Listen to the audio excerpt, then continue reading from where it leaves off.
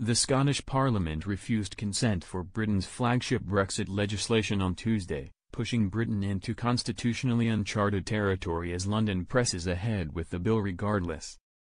The devolved Edinburgh legislature voted by 93 votes to 30 to deny consent for the European Union withdrawal bill, currently going through the National Parliament in London, which will cut political, financial and legal ties with the EU. Although the Scottish Parliament has no veto over the bill.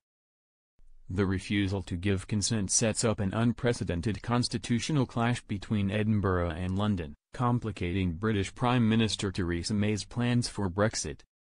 Britain's Scottish Secretary David Mundell said the UK intended to push through the withdrawal bill, but that the door was open for further talks. There will be an opportunity for further debate and discussion, Mundell told BBC News. I still think we can resolve this issue.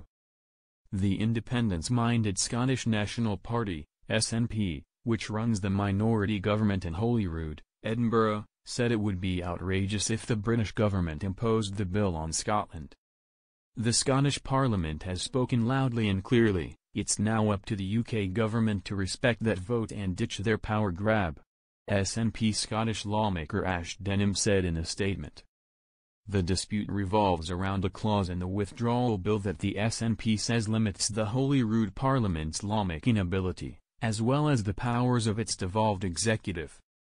Scotland's Parliament has lawmaking competence over a range of domestic issues like farming and fishing, though in practice they have been controlled by Brussels up to now.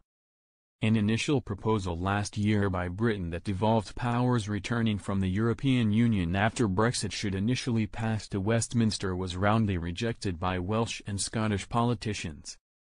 The Westminster government has offered concessions to devolved administrations, and May's Conservative Party points out that these have been enough for the Welsh government to drop their reservations about the bill.